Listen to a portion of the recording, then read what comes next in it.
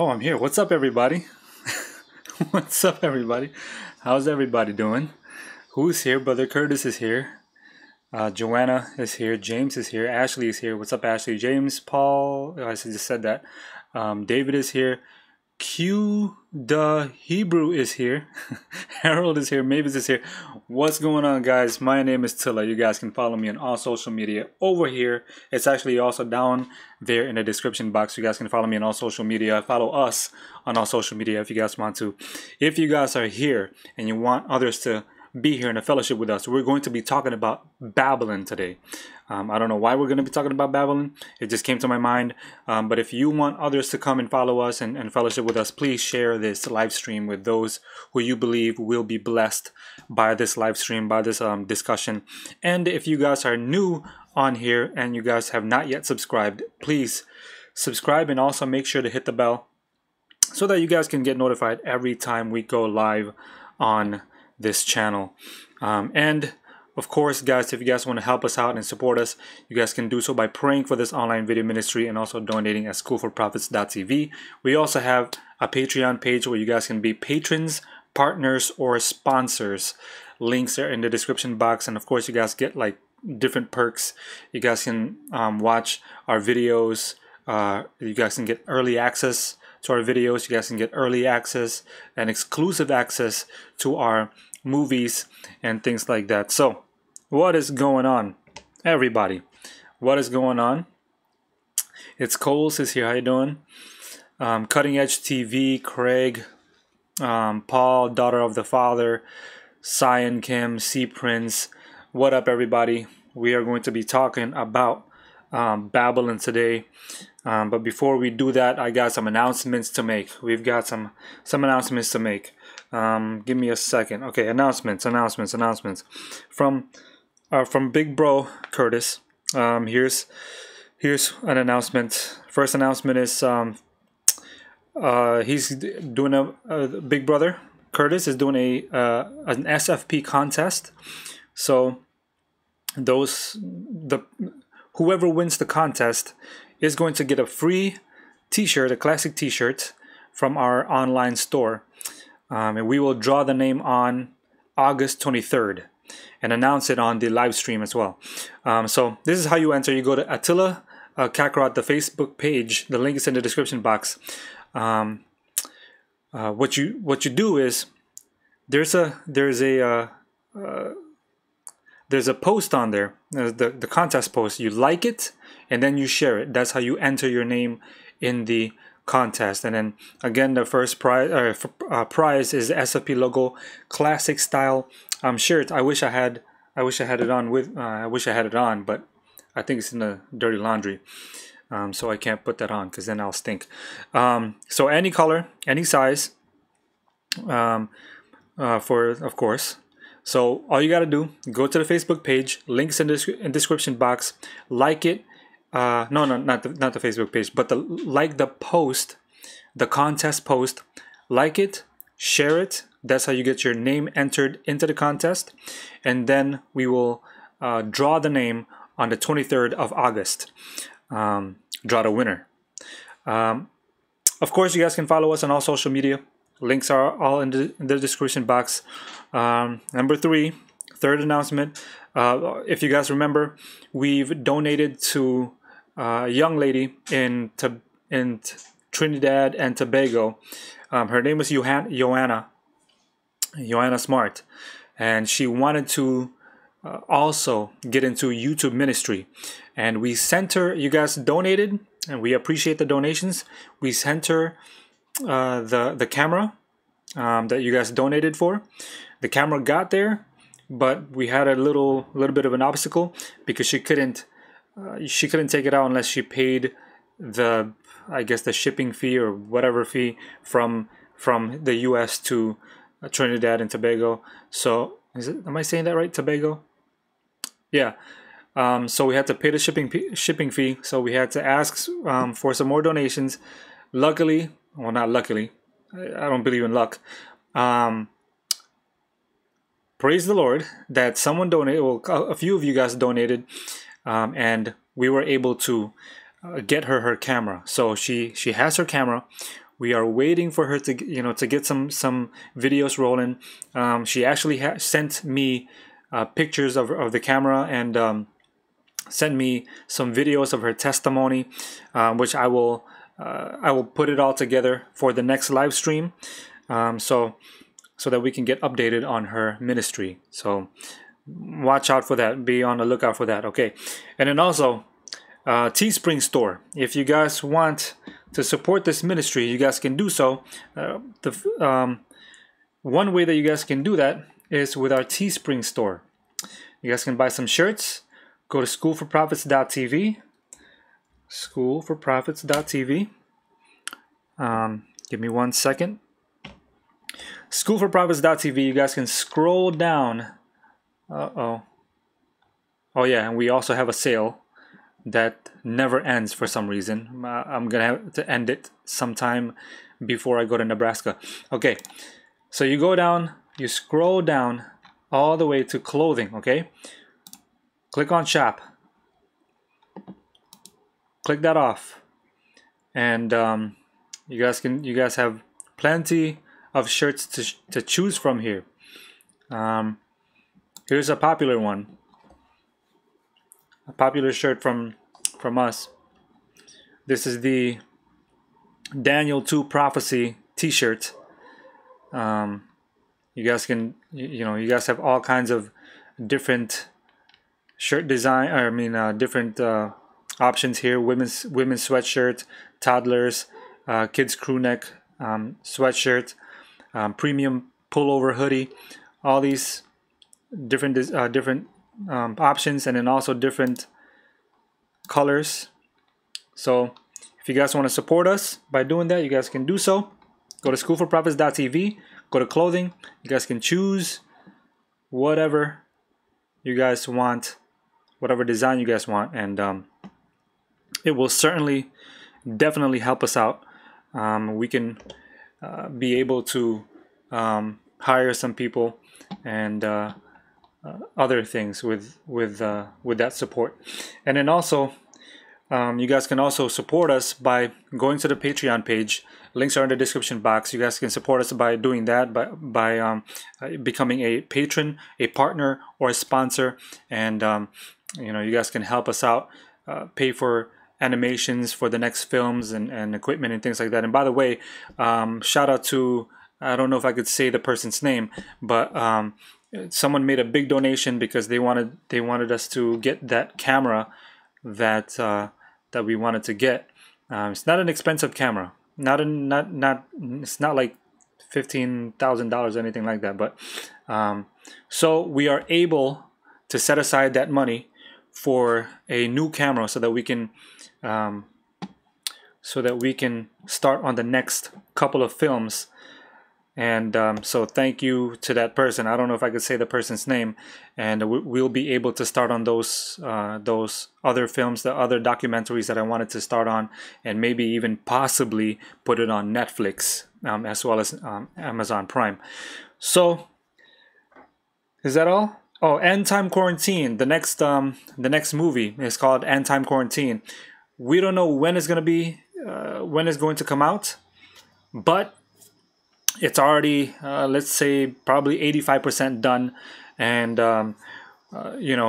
we're very excited about it. I'm going to be going to Nebraska at the end of August, and we're coming back probably September 10th, around September 10th. So maybe September 15th, or a little over a month, then the movie will be available.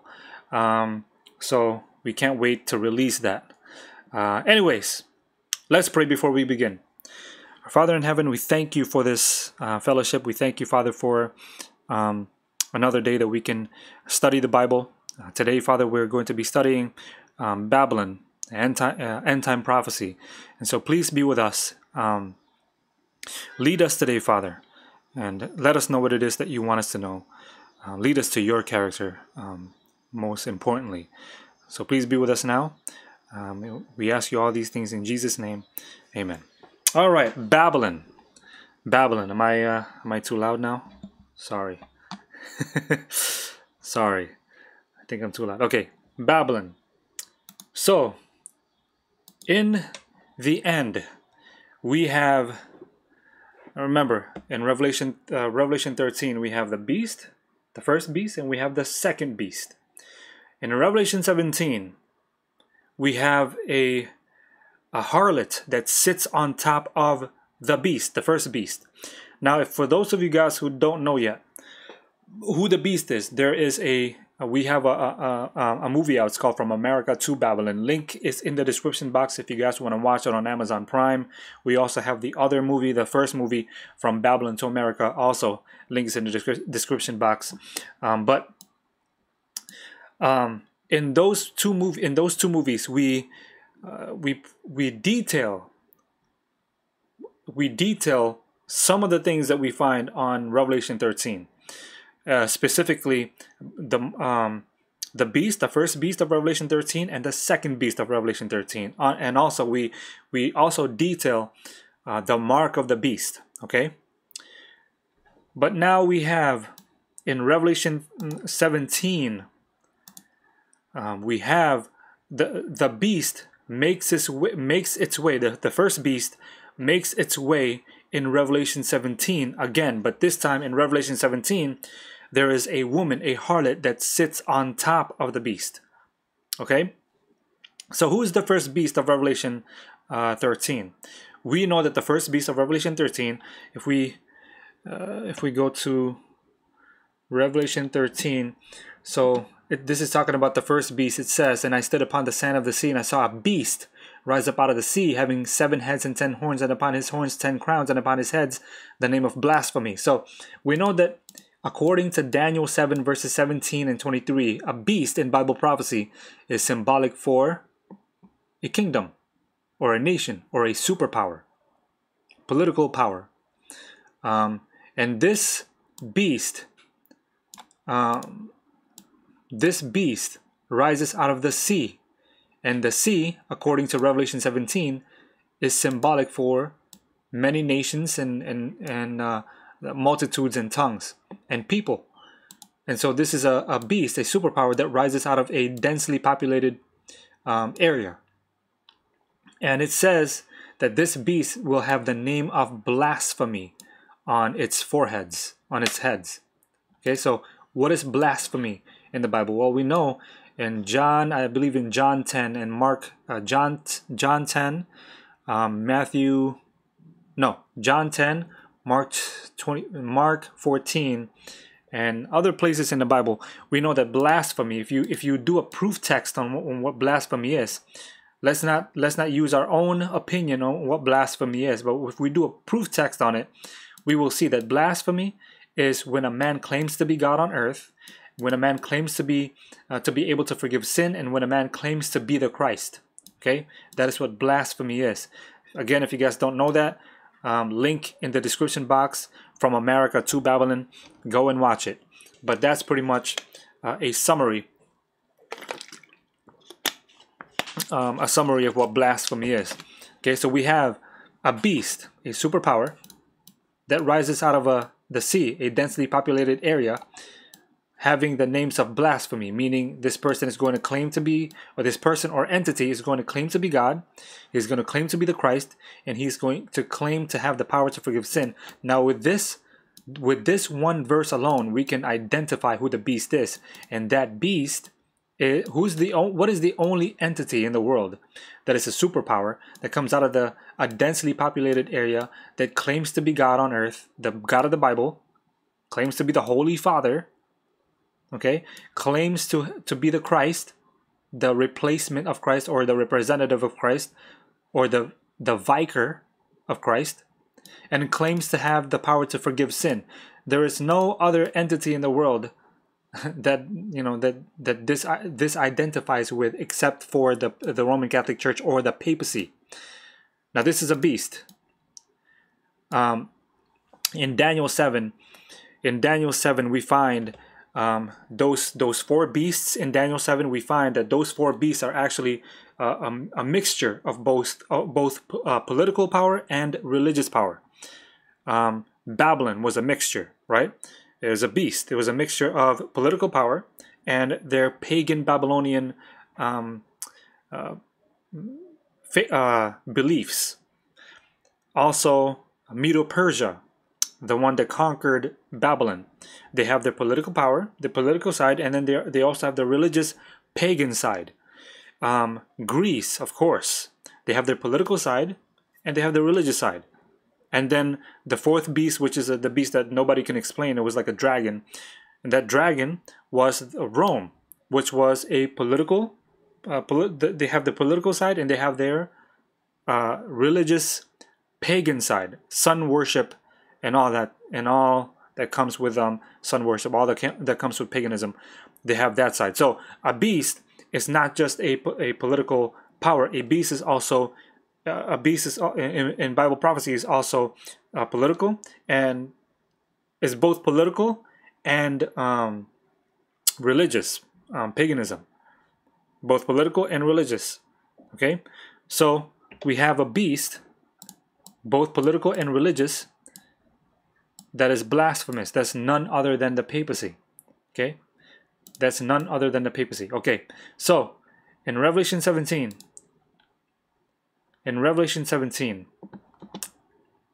you guys already know. Okay, what is a woman a symbol of in the Bible? Let's go to Jeremiah 6 and verse 2. Jeremiah 6 and verse 2. I have likened the daughter of Zion to a comely and delicate woman. What is the daughter of Zion? It's talking about Israel here, God's congregation, God's church. I say this all the time. The church is not a church building. It's not the building. The church is really a congregation of people. So God's congregation or God's church is likened to a comely and delicate woman. So in the Bible, in Bible prophecy, a woman is symbolic for what? The church, God's congregation. You can also find this in Ephesians 5 verse 25. Husbands, love your wives even as Christ also loved the church, God's congregation. It's likened to a wife, right? That's a woman. Christ is the husband, and then the church is the bride of Christ. You can even find that in Revelation. It says that the bride of Christ is seen coming down from heaven. That's the New Jerusalem. So we have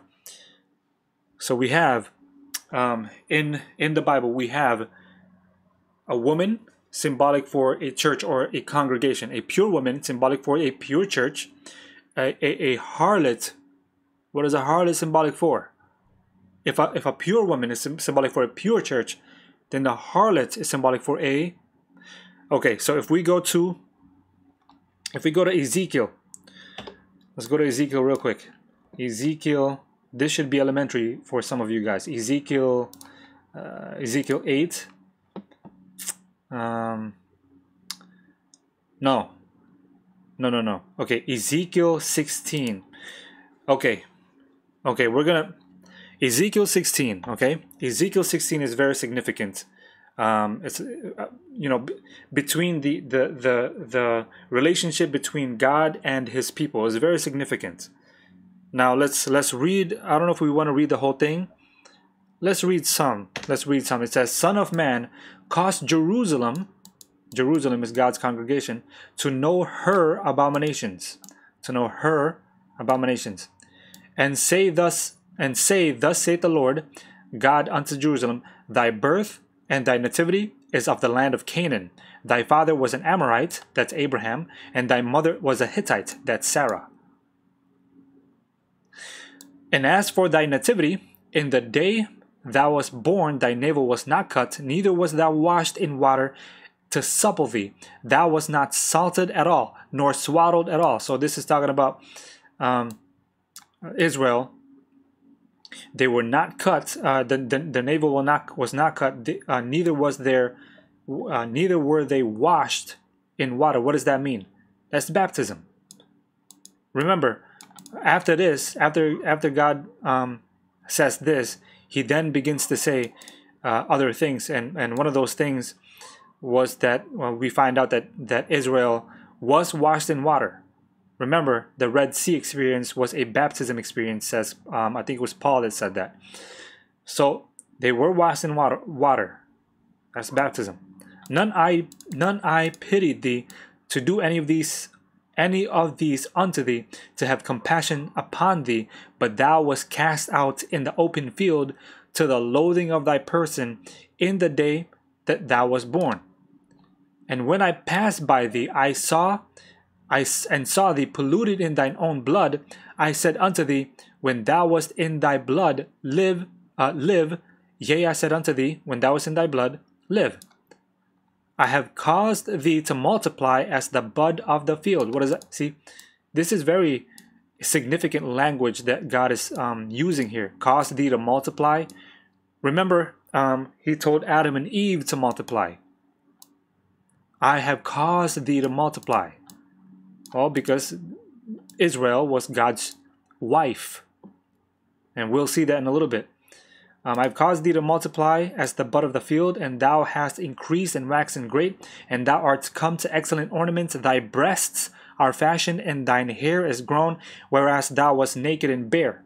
Now when I passed by thee and looked upon thee, behold, thy time was the time of love. And I spread my skirt over thee, and covered thy nakedness. Yea, I swear unto thee, and entered into a covenant with thee. Now remember that that experience that they had with God and by the Mount Sinai, that was a marriage covenant that they experienced. He said, look, God said, look, you do all these things and I'll bless you. And then the people said, everything that the Lord will say, everything that Lord have commanded, we will do. That means it's a marriage covenant.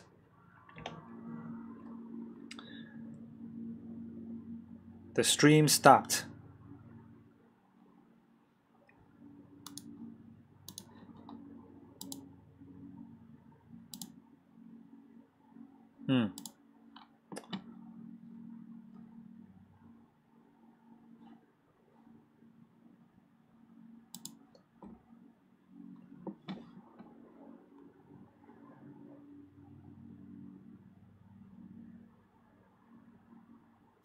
Okay.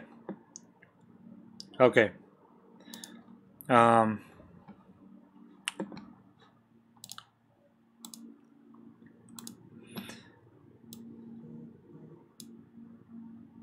right, it's back on. Okay. Sorry, guys, if you guys experienced that. Big Bro Curtis said that the stream stopped, but it's back on now. I don't know where I left off. Let me know, guys, if you guys know where I left off. Huh? Oh, the covenant. Okay. Yeah, but they might not have gotten that. So let me know where I left off, guys, and then we can continue. Sorry, guys, if you experienced that. I don't know what's going on with YouTube. YouTube lately has been weird. A while ago, I was trying to go live, but for some reason, it wouldn't let me. It keeps going on the mobile instead of on the desktop. So I don't know what's going on there.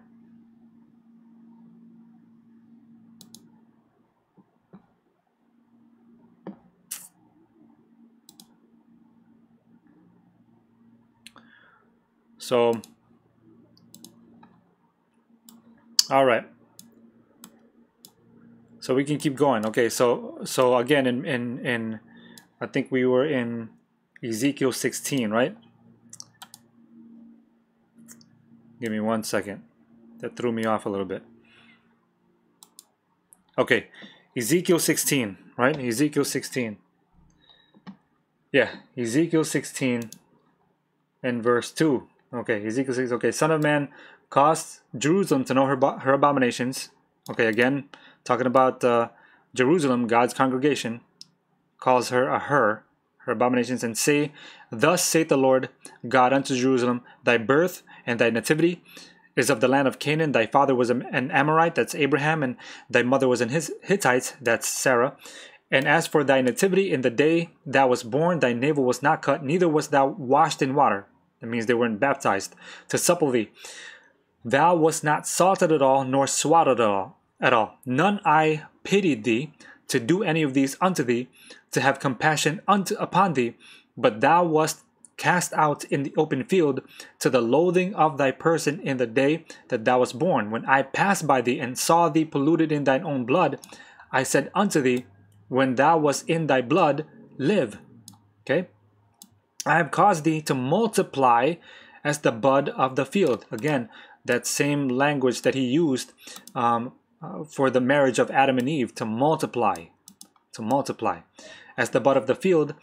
And thou hast increased and waxen great, and thou art come to excellent ornament. Thy breasts are fashioned, and thine hair is grown, whereas thou wast naked and bare. Now when I passed by thee and looked upon thee, behold, thy time was the time of love. And I spread my skirt over thee, and covered thy nakedness. Yea, I swear unto thee, and entered into a covenant with thee, saith the Lord God, and thou becamest mine. So this is the marriage covenant that God is talking about here. In the Mount Sinai experience between God and Israel, that was actually a marriage covenant. If you guys remember, God was saying, everything, you do all these commandments that I tell you, and I will bless you. And then the people said, everything that you have said, we will do. So that is it's a marriage covenant. So you can tell now that God is the husband and Israel was the wife. God was the husband and Israel was the wife. But something went terribly bad. We can see that. Well, let's keep reading. Then washed I thee with water, yea, I thoroughly washed away thy blood from thee, and I anointed thee with oil. Anointed thee with oil, that's the Holy Spirit. I clothed thee also with broidered work, and shod thee with badger skin. I clothed thee with broidered work. I clothed thee, and shod thee with badger skin. Again, the same thing that happened with Adam and Eve. Remember, Adam and Eve was Adam and Eve was they clothed themselves with fig leaves, but God said, "Take those fig leaves off, and I will clothe you with what? With tunics of skin." Okay, that means they got the robe of righteousness. This is the robe of righteousness. And I girded thee about with fine linen, and I covered thee with silk. I decked thee also with ornaments, and I put bracelets upon thy hands, and a chain on thy neck. Now this is not.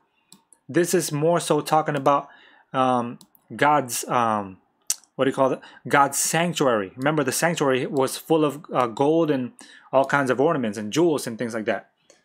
That's God's sanctuary, and God's the jewels and the gold and all that. Mostly the gold and the jewels and all that stuff was inside the sanctuary.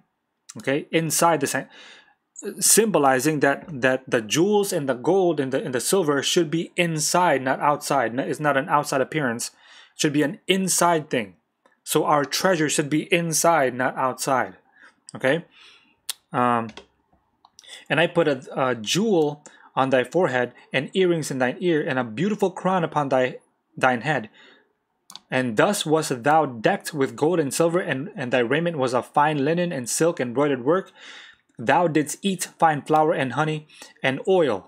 Fine flour and honey and oil, that's bread, the bread of life. And thou wast exceeding beautiful, and thou didst prosper into a kingdom. And thy renown, now this is something went wrong now. Okay, and thy renown went forth among the heathen, for thy beauty went forth among the what? The heathen, the pagans. For thy beauty, for it was perfect through my comeliness, which I had put upon thee, saith the Lord. But thou didst trust in thine own beauty. Look at this. They trusted in thine own beauty, and played the harlot because of thy renown, and pours out thy fornications on everyone that passed by his it was. Fornications, harlot. What made them a harlot? They started heathenizing. Okay? They started heathenizing. That's what made them a harlot. And there's more. There's more. It says, and pours thy fornications on everyone that passed by, his it was, and of thy garments thou didst take, and deckest thy high places with diverse colors, and placed the harlot thereupon. The like thing shall not come, neither shall it be so. Thou hast also taken thy fair jewels of my gold and my silver, which I have given thee, and madest to thyself images of men. Images of men. Now, remember this. We're going to talk about this later on. And didst commit whoredom with them. Images of men, and committed whoredom with them. This is strong language from God. They committed whoredom with them. Strong language. Images of men. Images of men. That's idolatry. So they became a harlot, a whore, because they started participating in idolatry. And tookest thy broidered garment and coverest them, and thou hast set mine oil and mine incense before them. Now that word incense, if you do a proof text on that word incense, incense was used for prayer in the Old Testament. They would light incense and they would pray, because the incense going up into the sky symbolically is your prayers going up to God. So they were setting incense before these idols. They were praying to these idols. They were praying to these idols. Can you guys think of any church today? Okay, my meat also, which I gave thee, fine flour and oil and honey, wherewith I fed thee. So what was his meat? The meat that he gave them? The meat that he gave them was not flesh. The meat that he gave them was bread. I gave thee fine flour and oil and honey, wherewith I fed thee. Thou hast even set it before them for a sweet savor. And thus it was, saith the Lord God. So they set God's bread before the idols. What does that mean? Moreover, thou hast taken thy sons and thy daughters whom thou hast borne unto me, and these hast thou sacrificed unto them to be devoured. Is this of thy whoredoms a small matter, that thou hast slain my children and delivered them to cause them to pass through the fire for them? That's also significant, to pass through the fire. What they were doing is they were sacrificing their firstborns to a pagan god named Baal. They would burn them. They would put them through fire. See, this is a counterfeit of the fire that we are supposed to go through, which is the baptism of the Holy Spirit. That is the fire that we are supposed to go through. And then he says, what? And in all thine abominations and thy whoredoms thou hast not remembered the days of thy youth, when thou wast naked and bare, and was polluted in thy blood. And it came to pass after all thy wickedness, woe unto thee, saith the Lord God, that thou hast also built unto thee an eminent place, and hast made thee an high place in every street. Thou hast built thy high place at every head of the way, and hast made thy beauty to be abhorred, and hast opened thy feet to everyone that passed by, and multiplied thy whoredoms. Wow. Open thy feet. Open thy feet. This is similar to what we say nowadays when you some people call a female who do those things, they open their legs. This is God saying, you have opened your feet.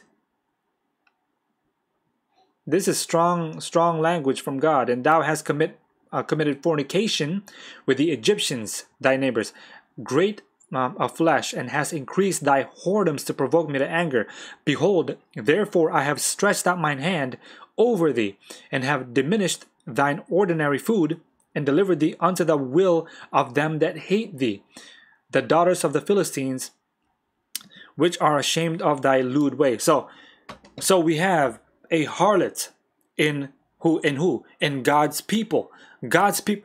Now, God doesn't call the heathens harlots. God doesn't call the heathens harlots. He calls his own people harlots. He calls his own people harlots. His own people. Those who profess to be God's people, calls them harlots. And the reason why, you saw the reason why. The reason why was because they were committing abominations. They were worshiping other gods and praying to idols and things like that. I mean, we see today that there is a church today that sits on top of the first beast of Revelation 13. If you go to Revelation 17, let's go there real quick. If you go to Revelation 17, watch this. Revelation 17, and there came one of the seven angels which had the seven vials, and talked with me, saying unto me, Come hither, I will show unto thee the judgment of the great whore that sitteth upon many waters, with whom the kings of the earth have committed what? Fornication. Very similar language. Fornication. And the inhabitants of the earth have been made drunk with the wine of her fornication. So he carried me away in the spirit into the wilderness, and I saw a woman sit upon a scarlet-colored beast, full of the names of blasphemy, having 7 heads and 10 horns. Wait a minute. If you go to Revelation 13, that same beast is right here. Full of the name of blasphemy, 7 heads, 10 horns. Yep, same beast. Same beast. That's the papacy. That's the papacy. So this woman is sitting on the papacy. Woman sitting on the papacy. Now remember, the papacy is a union of church and state. Who is the woman then? The woman then is the this. Okay, give me. Okay, okay, all right. There you go. Sorry, guys. Okay, so what's up? What's up? Maybe he might do a guest appearance later. So, anyways, the woman then. So we have the papacy, right? Beast, right? Papacy, beast. The papacy is a union of church and state. So the beast is a union of church and state. So then the harlot then that sits on top of the papacy is what? Remember, the harlot is a church. A woman is symbolic for a church, God's congregation. So then the harlot is symbolic for profess God's congregation, but have gone into apostasy. What is the only church? Well, you guys already know this, man. You guys should already know this. What is the only church that sits on top of the papacy? The only church that sits on top of the papacy is none other than the Roman Catholic Church. That's the church side of the papacy. That's the church side of the papacy. Are they doing the same things? Are they wearing? Do they deck themselves with gold and silver? Look what it says. This woman was arrayed in purple and scarlet color, and decked with gold and silver and precious stones and pearls, having a golden cup in her hand, full of abominations. Again, similar language here. Full of abominations and the filthiness of her fornication. Now I want you guys to notice purple and scarlet. Of course, you can say purple and scarlet. That's the bishops and the what do you call those? The bishops of Rome and the what was the name of the bishops and I forgot the other name of the title of those people. There's the bishops and there's the people who wear the scarlet. If you guys know, please let me know. But okay, so anyways, what is missing here? In the Bible, if you take a look at the sanctuary of God, we find the color. We find gold and silver and all these things. We also find the color purple and scarlet, and then there's another color. Blue. We find the color blue. So remember, the sanctuary is supposed to be the temple of God, and now we have churches that are also called sanctuaries. Okay, so churches, we have where was I going with this? We have churches, okay? Oh yeah, cardinals. Thank you, brother Brad. They're called cardinals. Yeah, cardinals. So we have the bishops and the cardinals. Okay, the cardinals wore the scarlet, and the bishops wore the purple. So in the sanctuary of God, we have purple and scarlet. And we have the blue. We have blue. And what does the blue represent? What does the color blue represent? Now, purple represents I think purple represented the royalty, and scarlet represented I forgot what it represented, but the blue specifically represented. Now, last week we were talking about this. The blue color represented the commandments of God. I forgot where it was. I think it's in Exodus 30 and verse, where was it? Was it verse Exodus 30? Let me look it up. It's in here somewhere. Exodus 30. No, was it Exodus 30? It was not Exodus 30, wasn't it?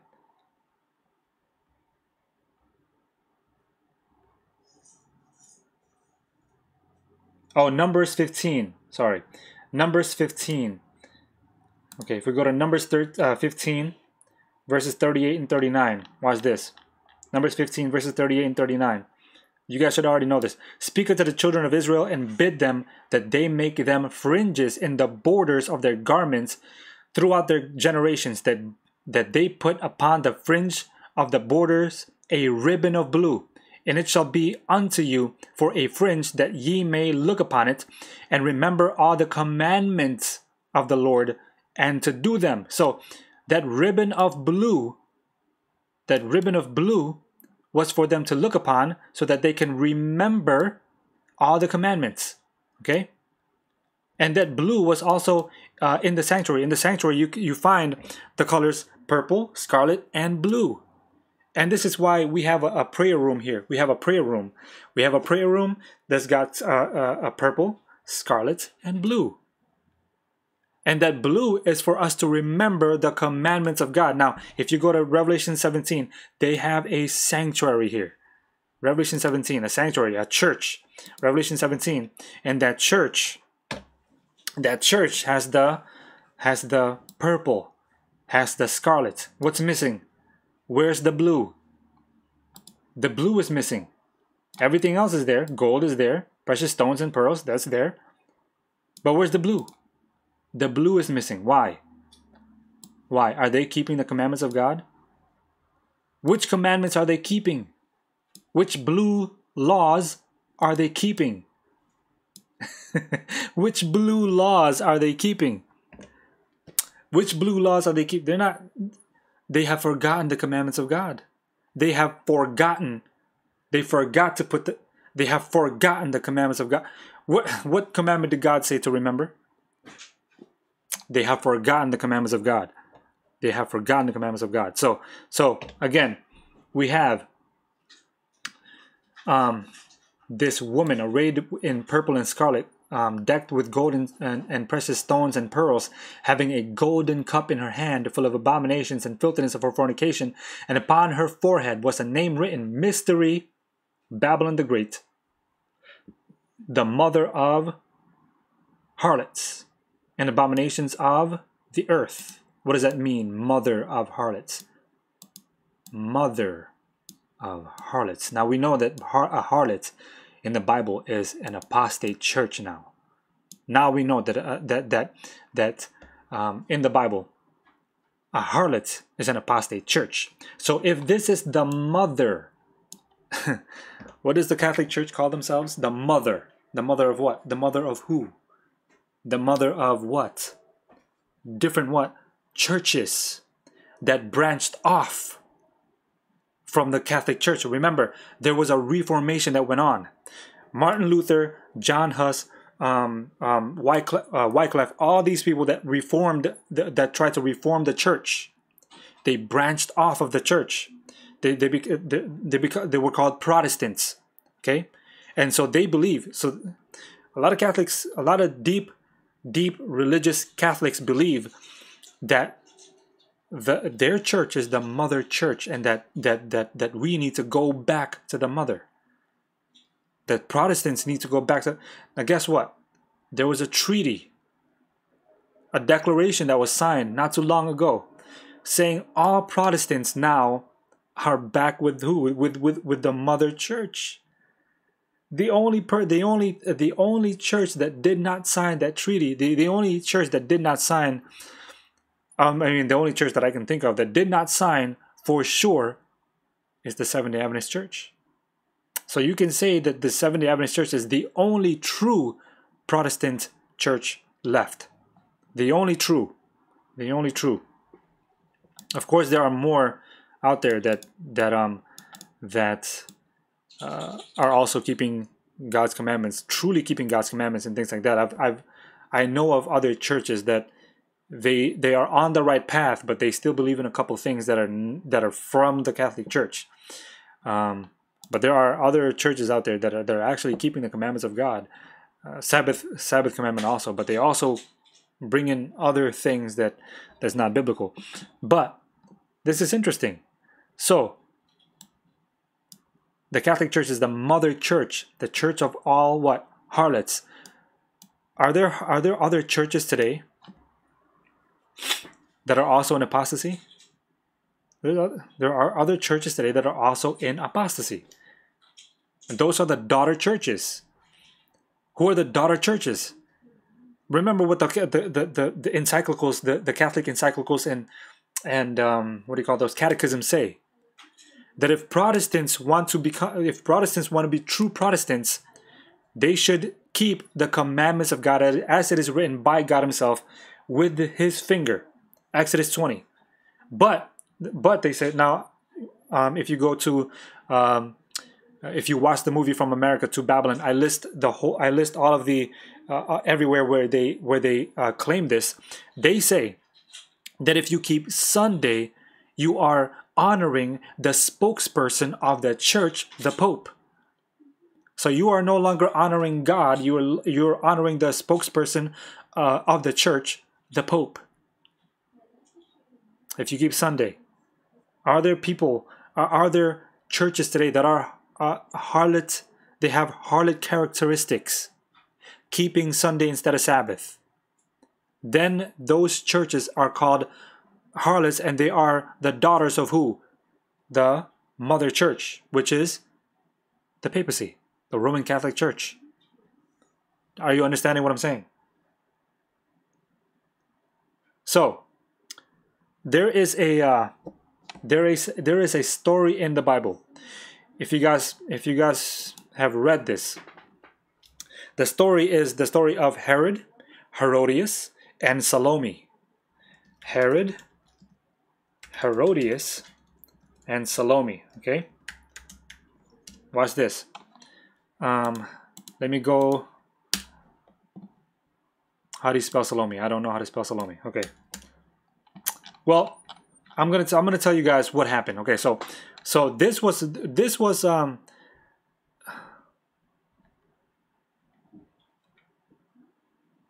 hold on a second.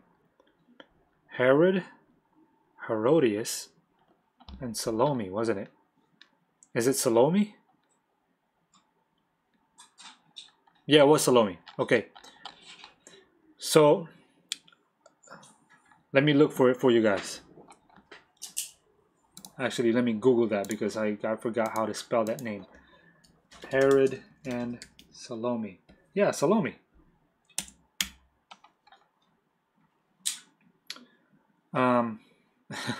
You guys can see. Okay, man, this is when you guys know this story, it'll blow your mind, especially with what you guys already know right now in this study. Okay, Matthew 15. Matthew 15. This is the introduction of Salome here. Matthew 15.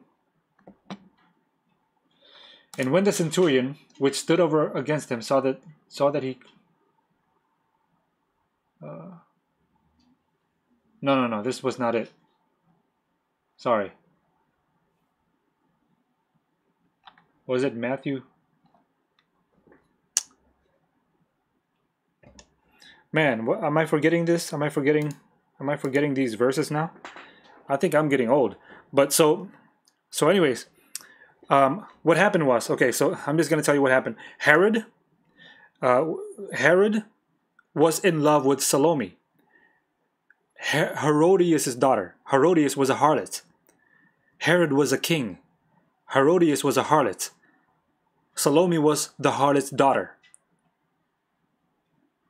Okay, and then Salome, Herod was so in love with Salome, and he said, "Whatever you say, I will do." Herod said that to Salome, and Salome said, "Cut off." Salome said, "Cut off the head of John the Baptist." and he cut off the head of his friend, John the Baptist. Herod and John the Baptist were friends. So we have a typology here. John the Baptist is a type of who? God's people. We have the king, King Herod, the kings of the earth. We have a harlot queen, which is Herodias, and then we have Salome, the daughter of Herodias, the harlot. In Revelation 17, what do we have in Revelation 17? In Revelation 17, we have a harlot. Okay, we have a harlot. We have a scarlet-colored beast, which is the political side, the kingship side of this beast of the papacy, the kingship side of the papacy. And the harlot, what did the harlot do? The harlot committed fornication.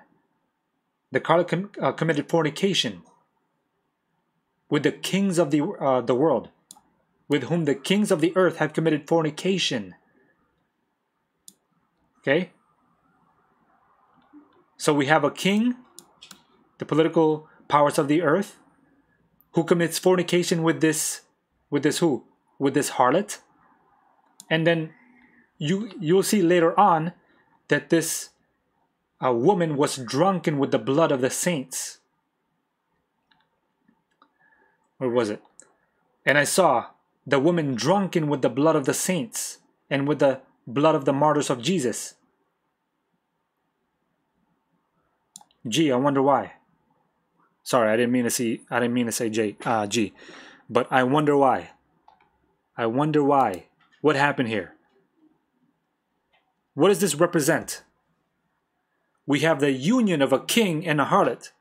We have a union of political and church and state union, and the mixing of church and state. And then what? God's people were persecuted because of the mixture of church and state. And we see a little bit of that happening today. We saw it 10 years ago. We see it happening prominently, well, more significantly today, because we had not too long ago, we had not George Bush. I said George Bush. No, Donald Trump in front of a Catholic shrine holding up the Bible. Are they flirting with a union of church and state? Are they flirting with a union? Yes, they are. They are flirting with the union of church and state. If once this happens, once it comes to pass, once it is in paper, what happens? What happens to God's people? What do you think? What does the Bible say? God's people will be persecuted. And it's happening. I mean, it's starting to happen today. It's starting to happen today, but the Bible says that this is Babylon. The word Babylon means confusion. The word, you can't be confused if you cannot be confused if you know the truth. If you don't know the truth, you're confused. What is truth? The law of God. That's Psalms 119 verse 142. The truth is the law of God. You cannot be confused if you know the truth. So there are people who are in Babylon. It's not talking about the physical city. It's talking about the spiritual city of Babylon. If you are confused about the truth of God, you are in Babylon. And you need to come out of her, my people, God says. If you are confused about the truth, you are spiritually in Babylon, in the city of Babylon. You are a citizen of Babylon. And we need to come out of her. We need to come out of her. The Bible says that we need to come out of her. What is this?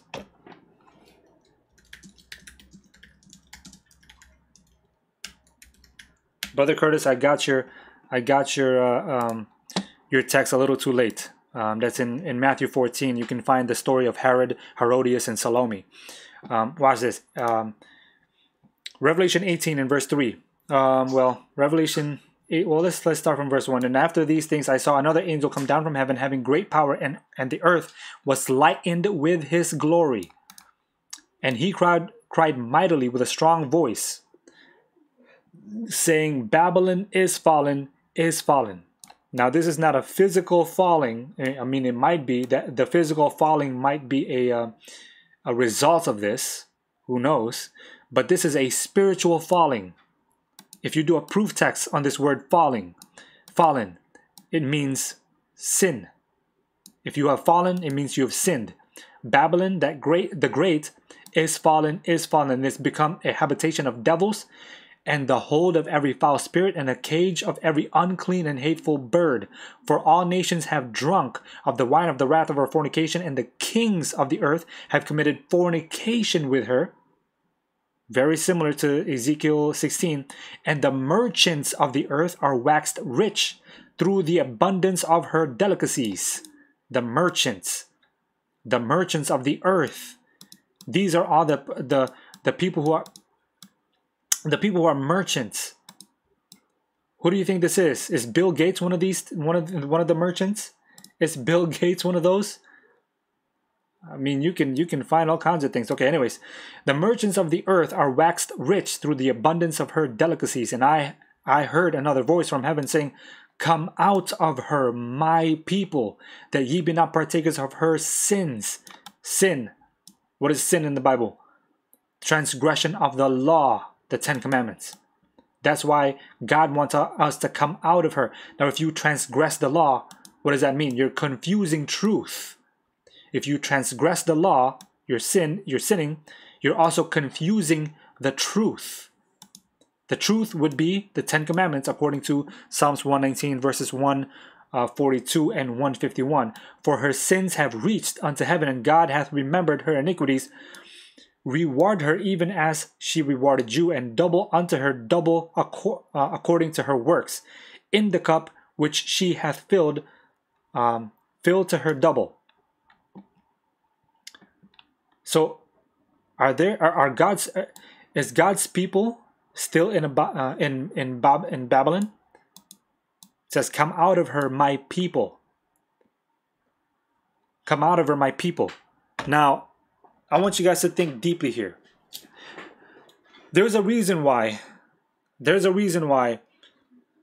Babylon is likened to a city. There's a reason why. The Babylonian thinking is prominent in the cities. You find all kinds of confusion in the cities. If you go to the city of Chicago, you find all kinds of confusion there. You find all kinds of opinions. You find all kinds of spiritual opinions there. You got atheists there. You have Buddhists. You have people who are spiritists. I don't know if you guys know what that means. Spiritists or spiritualism. That's like what do you call those things? Like not voodoo. What is that thing, babe? The metaphysics and all these things and Oh yeah, New Age theology and things like that. New Age spiritualism. You find all kinds of confusion in the city. So confusion is prominent in the city. That's why God wants us to get out of the city. Get out of her, my people, he says. If you walk down the road of Chicago, you find all kinds of things there. Not only that, the city of Chicago has become like a mini version of Sodom and Gomorrah. I'm sorry to say. For those of you guys who love Chicago, I love Chicago. I love the city of Chicago. I used to.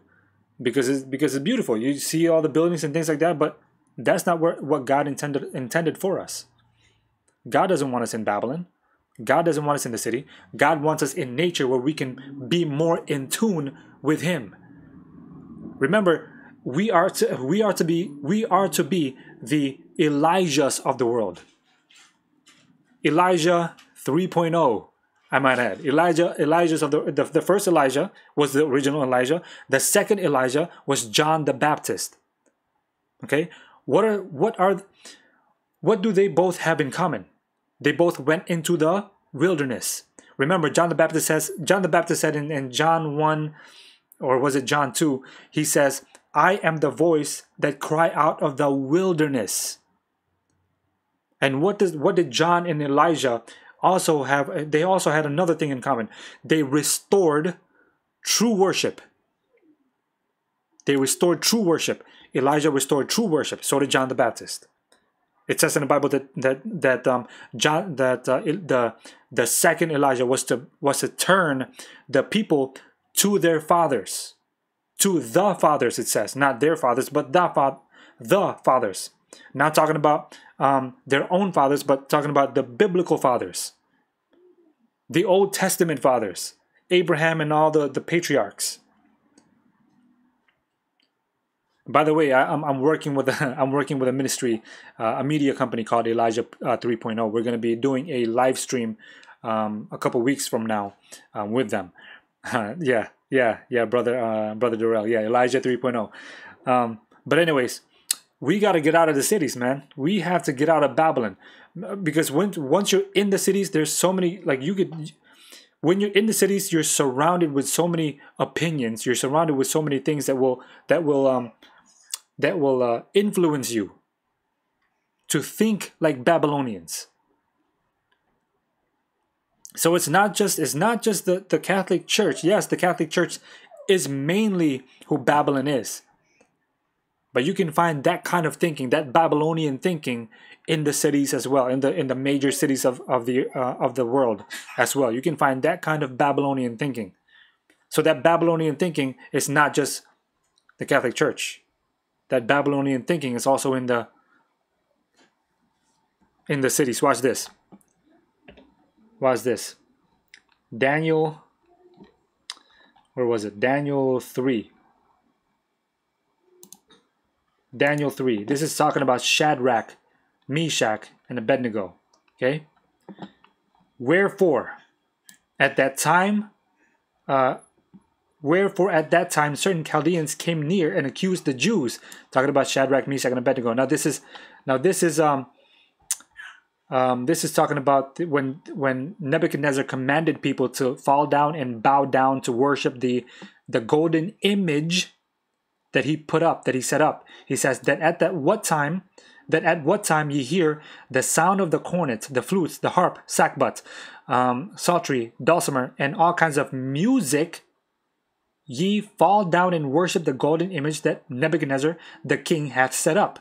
And whoso falleth not down and worshipeth shall the same hour be cast into the midst of a burning fiery furnace. So, therefore, at that time, when all the people heard the sound of the cornet, flute, harp, sackbut, psaltery, and all the kinds of music, all the people, the nations, and the languages fell down and worshipped the golden image that Nebuchadnezzar, the king, had set up. But there were a couple Jews, there were 3 Jews named Shadrach, Meshach, and Abednego. These men, O king, have not regarded thee. They served not thy gods, nor worship the golden image which thou hast set up. Where are we? Where is the setting here? This is in Babylon. This is in the city of Babylon. Now, in the city, do you find all kinds of music? You find all kinds of music in the city. You find all kinds of music, ungodly music in the city. You find all kinds of music that will lead you to worship, that will lead you to worship something else other than God. Then Nebuchadnezzar, in his rage and fury, commanded to bring Shadrach, Meshach, and Abednego. Then they brought these men before the king. Watch this. Nebuchadnezzar spake and said unto them, Is it true, O Shadrach, Meshach, and Abednego? Do not ye serve my gods, nor worship the golden image which I have set up? The golden image which I have set up? The golden image that I have set up. That is significant. This is a king talking. He said he has set up a golden image. Is there a golden image being set up today? Yes, there is. The union of church and state. Now, if ye be ready, that at what time ye hear the sound of the cornet, flute, harp, sackbut, psaltery, and dulcimer, and all kinds of music, ye fall down and worship the image which I have made, well. But if ye worship not, ye shall be cast that same hour into the midst of a burning fiery furnace. And who is that? And who is that God that shall deliver you out of my hands? Who is that God that shall deliver you out of my hands? And then Shadrach, Meshach, and Abednego answered and said unto the king, we are not careful to answer thee in this matter. If it be so, our God whom we serve is able to deliver us from the burning fiery furnace, and he will deliver us out of thine hand, O king. But if not, be it known unto thee, O king, that we will not serve thy gods, nor worship the golden image which thou hast set up. So they're saying, even if God does not deliver us from your fiery furnace, we will still not worship you or your image. Okay, watch this. So they were taken into the fiery furnace. They were taken into the fiery furnace. Watch this. Therefore, because the king's commandment was urgent and the furnace exceeding hot, the flame of the fire slew those men. So this was when they, okay, so they bound, okay, then these men were bound in their coats. Okay, they were bound in their coats, okay? And Shadrach, Meshach, and Abednego were thrown into the fiery furnace. But the only people that died were the Babylonians. It says, therefore, because the king's commandment was urgent and the furnace exceeding hot, the flame of the fire slew those men that took up Shadrach, Meshach, and Abednego. The only people that was the victim of the fire was the Babylonians. Shadrach, Meshach, and Abednego did not burn in the fire. This was in Babylon. The Babylonians were the ones that were burned. The Babylonians were the ones that were burned. Not only that, watch this. And these three men, Shadrach, Meshach, and Abednego, fell down, bound into the midst of the burning fiery furnace. So they were bound. Okay. Now watch this. Jesus Christ shows up, and Nebuchadnezzar asks the question, weren't there three men that were bound in the midst of the fire? They answered and said unto the king, true, O king. He answered and said, lo, I see four men loose, walking in the midst of the fire. Four men loose. So they were no longer bound. In the Bible, to be bound is symbolic for sin, to be imprisoned by sin. But they were loose. They were not prisoned. They were not prisoners of sin. They were loose. Why? Because they did not have that Babylonian thinking. Spiritually, they were out of that city. Even though they were physically in that city because they had no other choice. But spiritually, they were out of that city. In order for us to spiritually have the advantage to be out of the Babylonian thinking, we need to get out of the city. We need to get out of the city. That's the only way that, it's not the only way, but that we can get a better advantage of not having this Babylonian thinking if we are out of the city.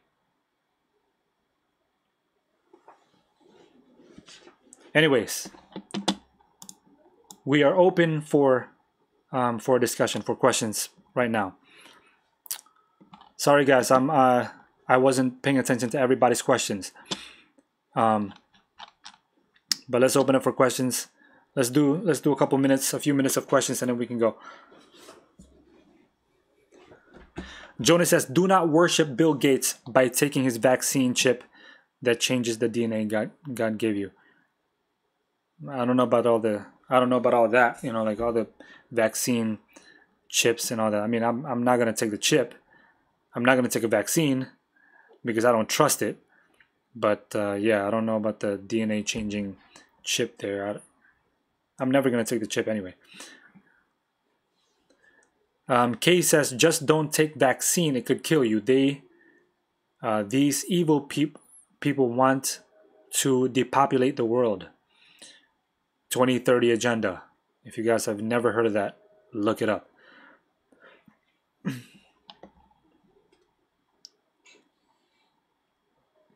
Eric says, will there be an actual trumpet, or is that biblical? There are going to be trumpets.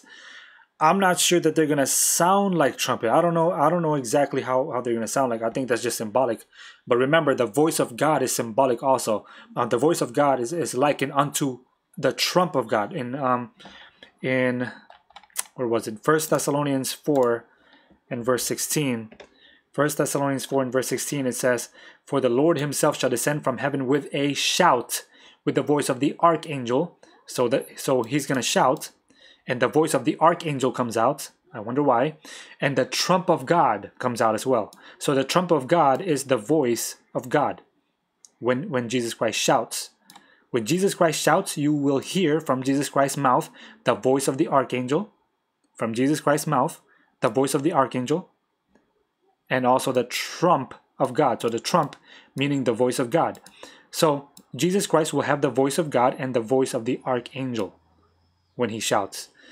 But is it an actual trump? Is it an actual trumpet? I don't know. I think that just means it's going to be really loud. Okay, so again, the Lord himself shall descend from heaven with a shout. The Lord, that's Jesus Christ, he will shout with the voice of God, God's voice, and the voice of the archangel. Jesus Christ is God. That's why he has the voice of God. And then he will also shout with the voice of the archangel.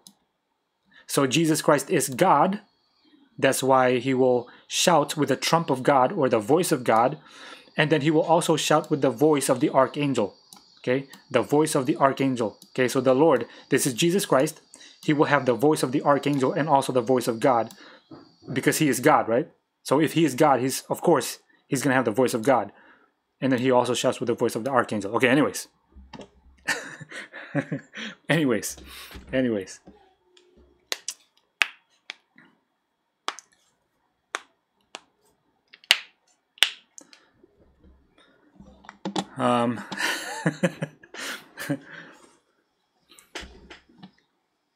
Opinions on Dana Coverstone dreams.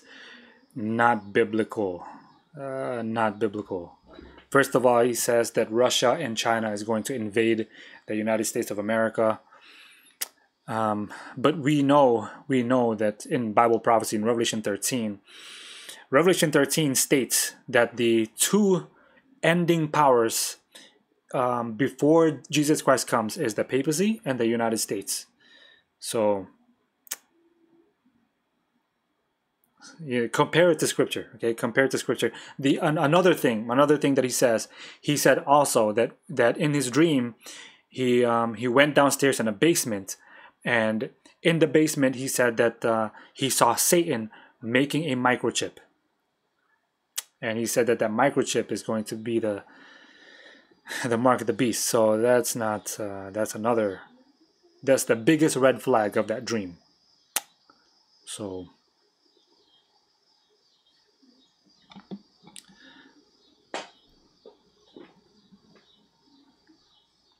Jeff Stewart says the commandments existed before there ever was a Jew or a tribe of Judah though. In response to, I don't know. Yeah, I do believe that the commandments have, I mean, the Bible says the commandments were perfect. Commandments were eternal. It also says, okay, if you watch this, if you go to Isaiah 14, this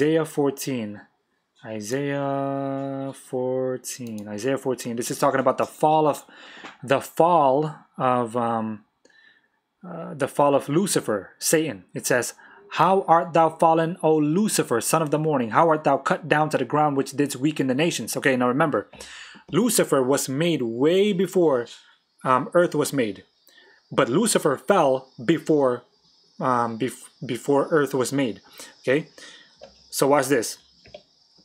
How art thou fallen? If you do a proof text on what fallen is, fallen means to sin. And sin in 1 John 3 and verse 4 is the transgression of the law. So how can Lucifer fall spiritually if there is no law? Right? How art thou fallen from heaven, O Lucifer, son of the morning? How art thou cut down to the ground, which didst weaken the nation? Now this is before earth was created. Watch this. For thou hast said in thine heart, I will ascend into heaven. I will exalt my throne above the stars of God. Now what is he saying here? He's saying he wants to be like God. Now, did he break the first commandment of God? He did break the first commandment of God. He said he's trying to say he wants to be like God. So he's trying to say there is another God other than God himself. Okay? He says that he wants to exalt his throne above the stars of God. So He's turning himself into an idol because he wants to be like God. That's the second commandment. He broke the second commandment.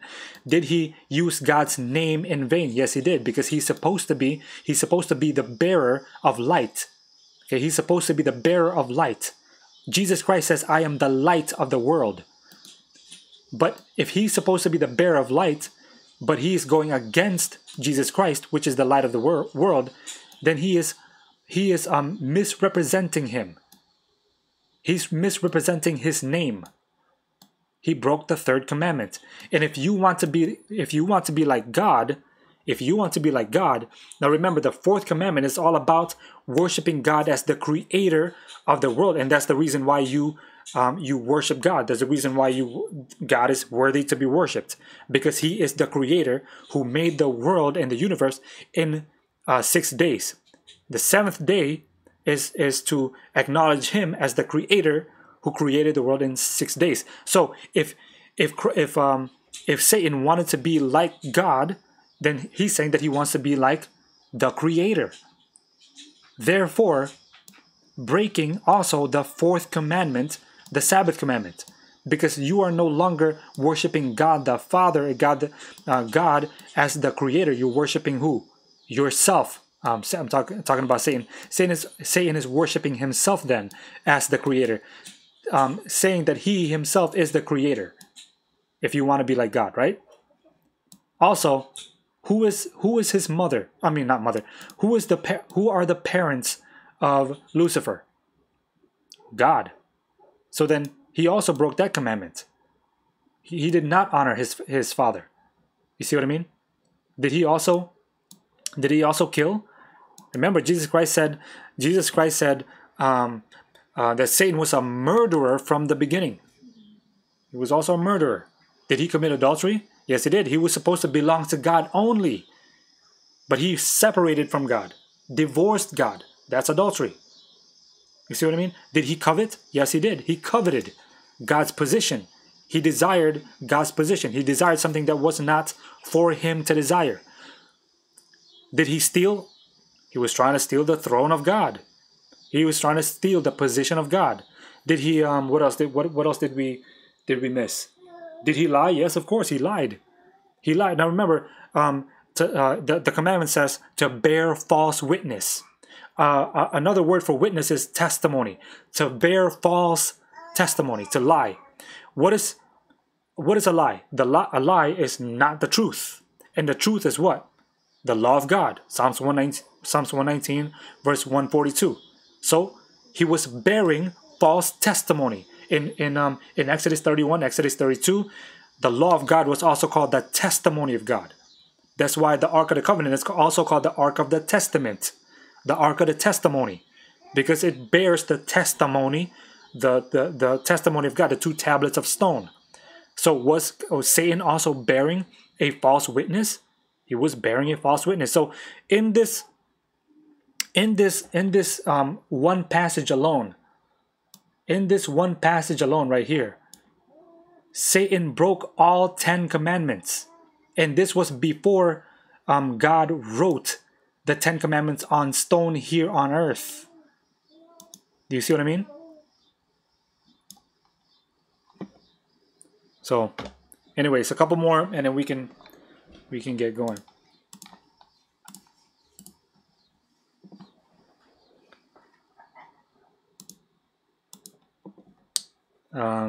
Erica Sanchez, thank you for the $15 donation. Much appreciated. By the way, if you guys want to support, what's up? If you guys want to support this ministry, by the way, you guys can do so by praying for this online video ministry and also donating, just like our sister Erica did. You guys can donate it. You guys can donate through here or through the website schoolforprophets.tv, or you guys can buy some shirts. I mean, at least you guys can get something in return, or you guys can become a patron, partner, or a sponsor.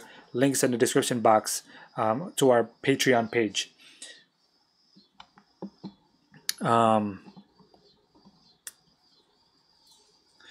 A. Miller says, these online video studies have been true blessings. It confirms my faith and my understanding. Thanks to all the mediators. or moderators working on this project, spreading the word. Praise the Lord. Praise the Lord. Someone said all 10 virgins are believers, but 5 are foolish and 5 are wise. 5 were not allowed in, so some believers will not be allowed into the supper of the Lamb. They didn't have enough oil. And what is oil? The Holy Spirit.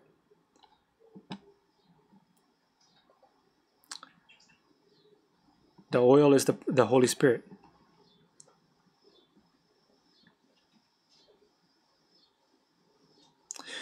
Someone said that the Sabbath was not mentioned in the New Testament. You know what people don't regard that is actually not mentioned in the New Testament is using God's name in vain. It's actually not mentioned also in the New Testament, but it's wrong to use God's name in vain, right? So just because you see the reason why the Sabbath was mentioned in the New Testament. It's actually all over the New Testament. It's actually in Acts 13, where Gentiles were also keeping the Sabbath. This was after, way after Jesus Christ resurrected and went to heaven. What's up? What are you looking at? Okay, one more question. I'm sorry. One more question. I promise. One more question, okay? One more question.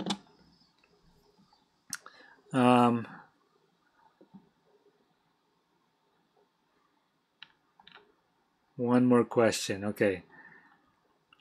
Oil is Holy Spirit. Yes, oil is the Holy Spirit. Now remember, the Bible is the lamp. It says in the Psalms, "Thy word is a lamp unto my path."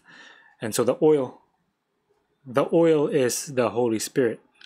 When you are anointed with oil,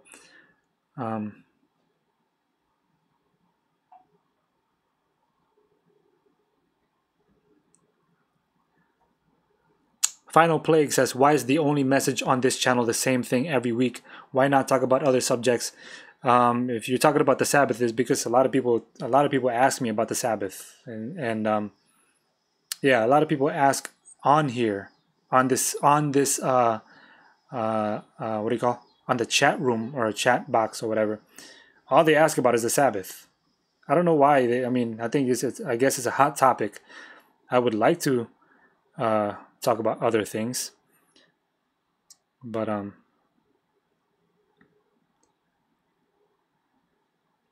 yeah, but people like to, for some reason, like to ask me about the Sabbath.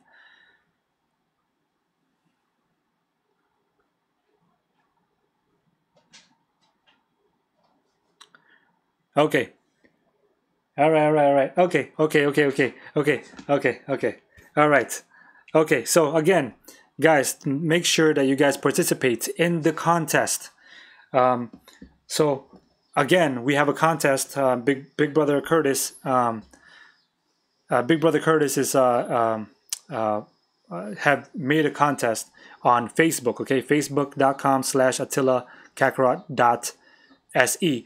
Link is in the description box, and we're giving away a free T-shirt for those of you guys who enter. Not for those of you guys who enter, but we're gonna pick one winner from those who like and share the contest post on our Facebook page. Link is in the description box. We will pick a winner on August 23rd, and that winner is going to have sent to them a free T-shirt of their choice. What else do we have? Final Plague. It seems like Sabbath and the Pope all the time. Yeah, I don't know why. People always ask me about the Sabbath and the Pope and Sunday worshiping and all that, and what should we do on the Sabbath? I'm guessing it's because of the movie. Okay, so yeah, make sure you guys participate in that contest if you guys want to win a free T-shirt.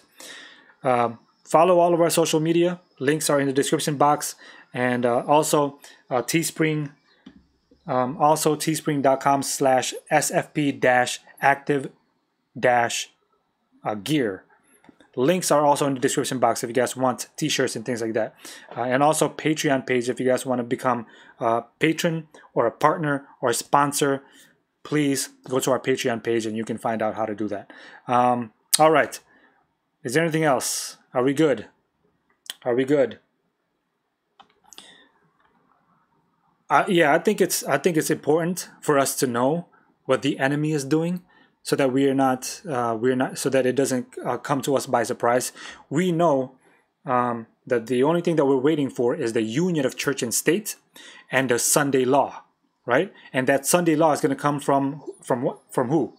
That Sunday law is going to be imposed by the papacy, and so that's why a lot of people want to know more about that, because they want to be ready. If you don't want to be ready, hey, go, learn something else, or if you want your ears to be tickled or whatever, by all means, that be my guest. But if you want to learn, if you want to be prepared, if you want to get out of the cities, if you want to come out of Babylon, and Babylon being the papacy, and also spiritually Babylon, spiritually papacy, then we're here to get you ready for that. Okay, but if not, anyways, let's pray. Let's pray.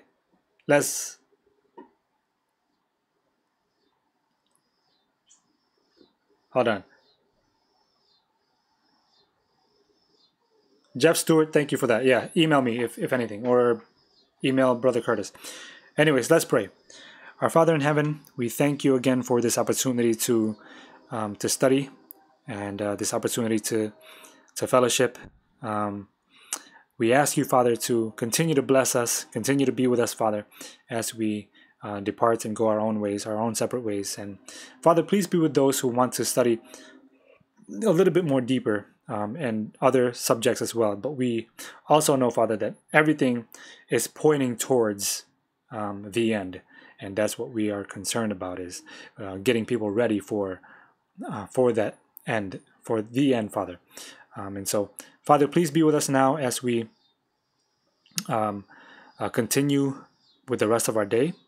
And please be with those who want to study more. And again, Father, we thank you for this ministry, and we thank you, Father, for inspiring us daily. Again, we ask all these things in Jesus' name. Amen. All right, guys.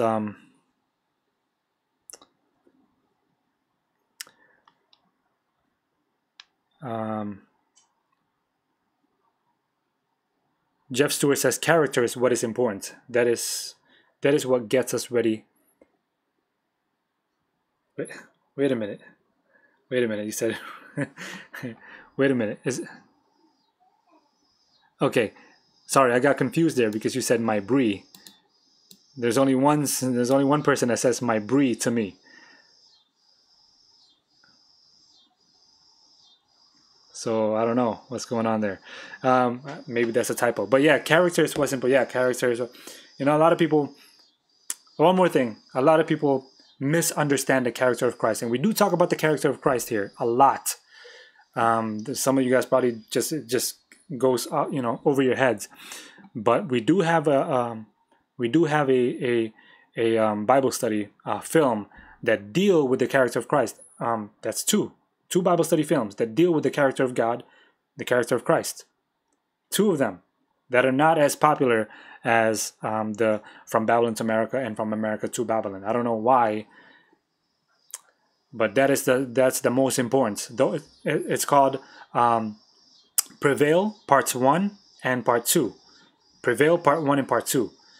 If you watch those films are about the character of God and the whole plan of salvation in full detail. I don't know why that movie is not as popular as From Babylon to America. Probably because people want to see prophecy. Are you ready for it to be a guest appearance? Ready to be a guest appearance? Come on. Guest appearance time. Okay. It's a little hot in here. So he's what's up?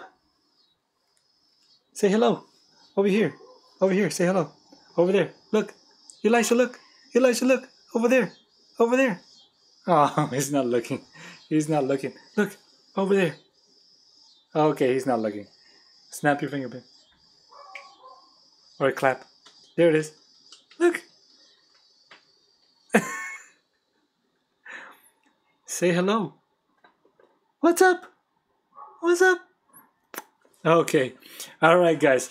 Thank you guys for coming through. Thank you guys for coming through.